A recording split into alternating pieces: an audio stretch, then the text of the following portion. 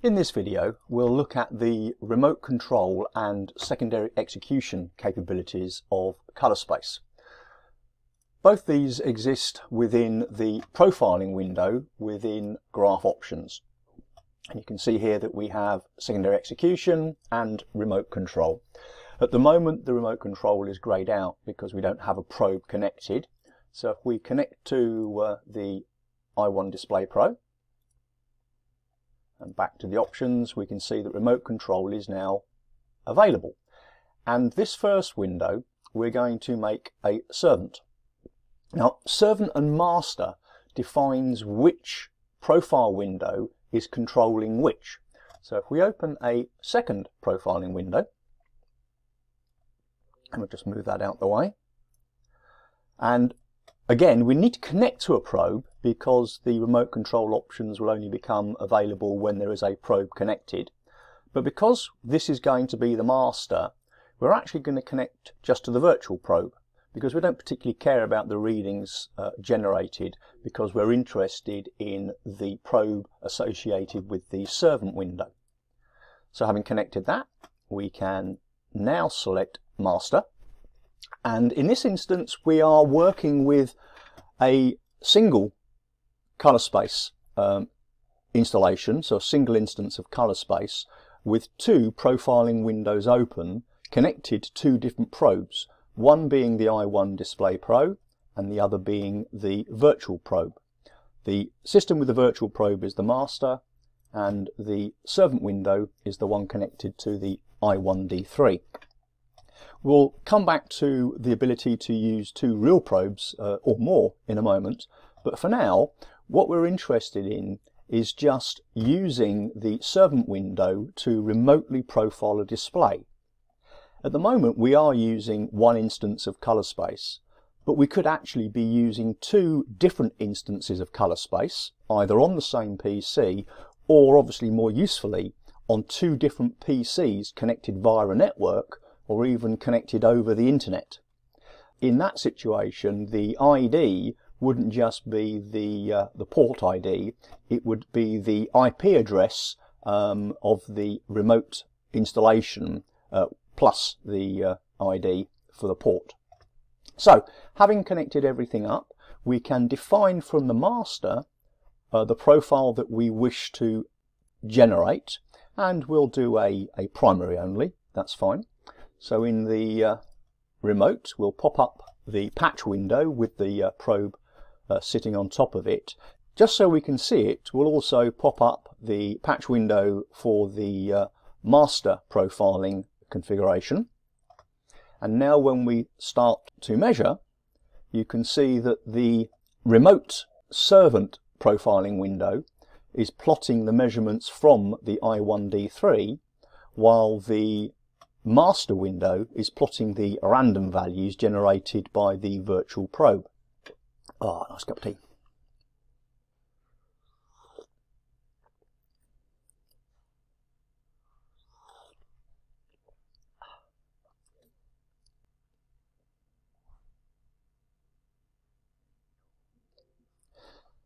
There we go, characterization complete.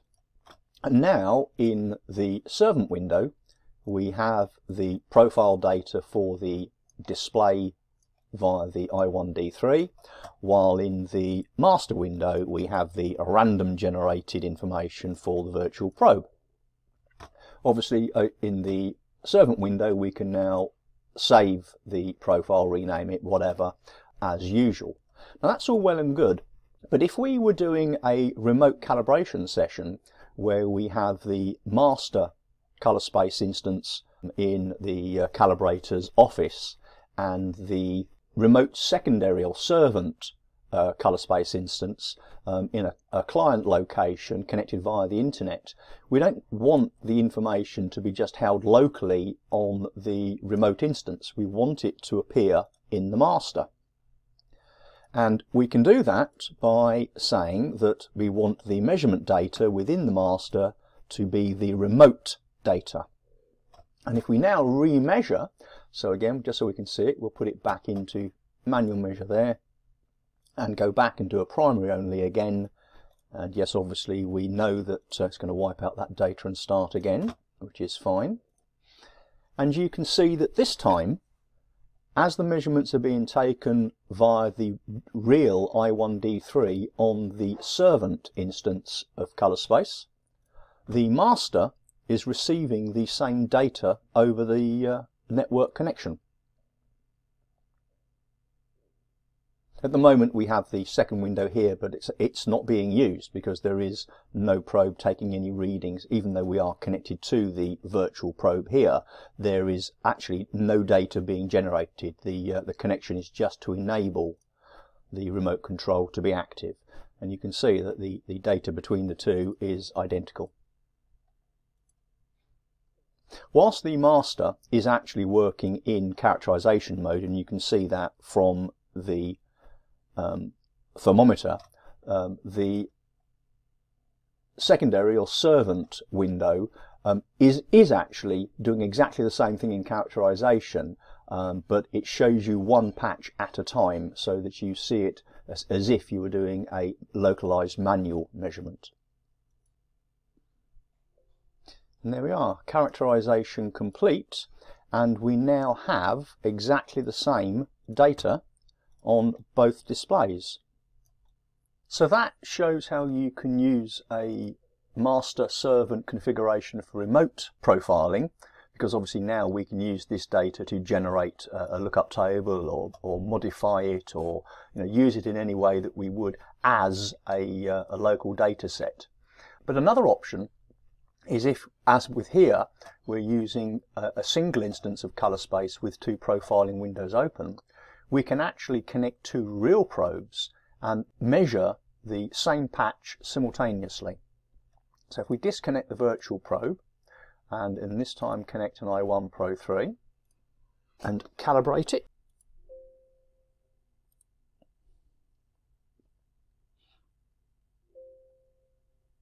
and we will now set the probe so that it is reading exactly the same patch as the I1D3. And we'll go back to looking at remote values for the two probes. This time we'll do a memory colours with secondaries. Start and yes. And this time we are reading both probes on the same patch simultaneously, and ColourSpace will wait for the slower probe to take its patch reading before continuing with the next patch, giving you a combined simultaneous reading for both probes on the same patch, on the same display. If you're wondering why there is a grey triangle appeared on this instance but not on this instance, it's because here, because we're effectively using manual measure as the mode, and we can see that what we're seeing is a gamut triangle level because there's been a read of the 229, 229, 229 patches. Over on the master, it is doing a characterization and it will not pop up the gamut triangle until the profiling has finished. And there we go. Characterization complete, and now you can see that we have a difference in the readings because one is using the I1D3 with the generic CMF setting, while the master window is using the I1 Pro 3, and you can see that the graphs are now different because one in the servant window is the profile as read via the I1 Display Pro OEM with the generic CMF setting, while the master is the I1 Pro 3, giving us obviously a significantly different set of readings because the two probes are different and there has been no probe matching performed. And one final rather useful capability when doing the master servant configuration with remote control is we can actually average the readings between the two probes. So if we do exactly the same again, this time it will take the same patch reading from both probes and average the readings so that we get a combined result. Obviously doing it with an i1 Pro 3 and an OEM i1 Display Pro is kind of a weird combination, but it could be quite a useful feature. And we will be adding more options into this approach of having multiple windows. And I do mean multiple windows. We're working with 2 here, but you could have 3 or more profile windows open, all connected to different probes, potentially on 3 or 4 different displays, all being profiled simultaneously. And there we are. Characterization complete. And now on the master window, we have an average of the readings between the 2 probes, while on the servant window we have the OEM i1 Display Pro readings native.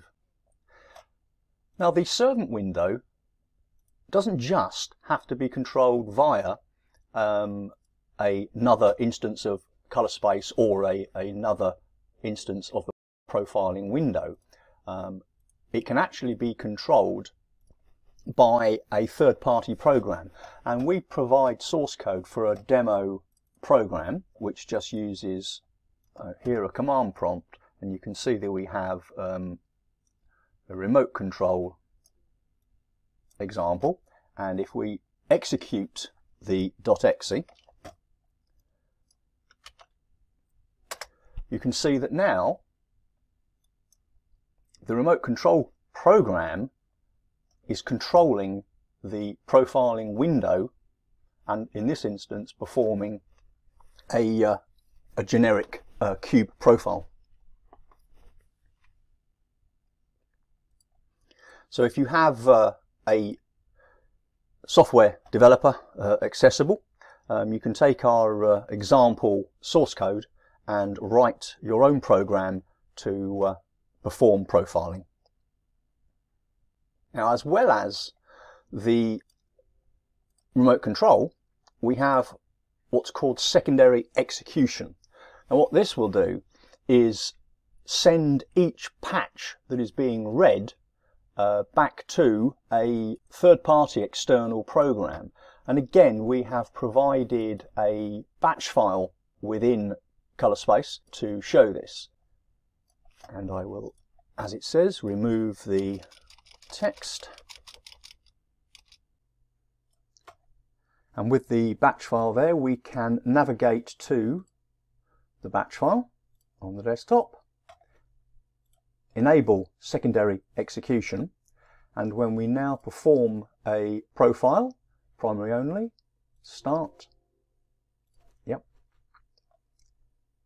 and the batch file will generate, in this instance, a .text file with all the measurement data. Obviously that depends on the program being used for secondary execution as to what happens with the data, but with our example batch file that is included with ColourSpace, it writes this text file on the desktop for you. And there we are, characterization complete. We have the profile data obviously within the ColourSpace profiling window, but also we have all the data recorded into the text file, including the patch sent, the XYZ, YXY, delta E values, all recorded into the text file as controlled by the executable program, in this case our example batch file. So if you have access to a coder, you can develop any executable program that you want that can extract data from ColourSpace and use it to do alternative profile plotting, basically use the data in any way that you choose.